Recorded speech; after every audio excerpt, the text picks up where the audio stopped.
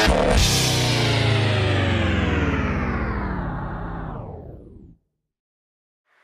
what's going on everyone? It's Brian for gumballtech.com, and in this video I'm going to show you my fourth iPhone theme slash layout slash whatever.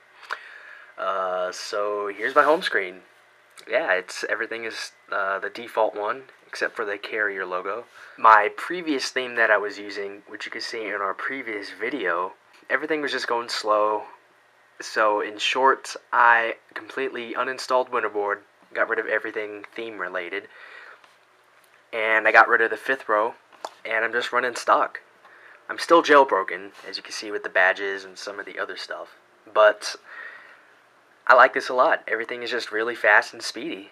So this is what I'm using right now. This is probably what I'm going to be using for a long time as well.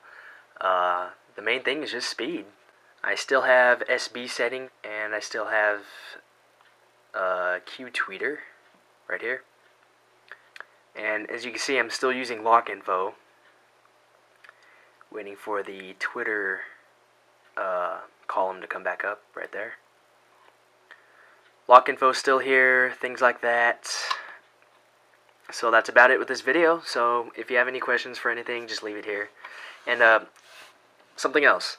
LockInfo, as you may or may not know, is a $4.99 Cydia mod in Cydia. I'm going to be doing a video review and a full blog post review for LockInfo, as you can see here, on gumballtech.com sometime this week. And I'm going to be giving away 3 legitimate licenses for LockInfo. So, and I'll be picking the 3 winners this Friday. So if you want to get a head start on this, you could go ahead and go to gumballtech.com, or just go to the link in the description for this video and follow the instructions. You need Twitter. If you don't have Twitter, go ahead and register really quick. You'll probably end up using it because it's really nice.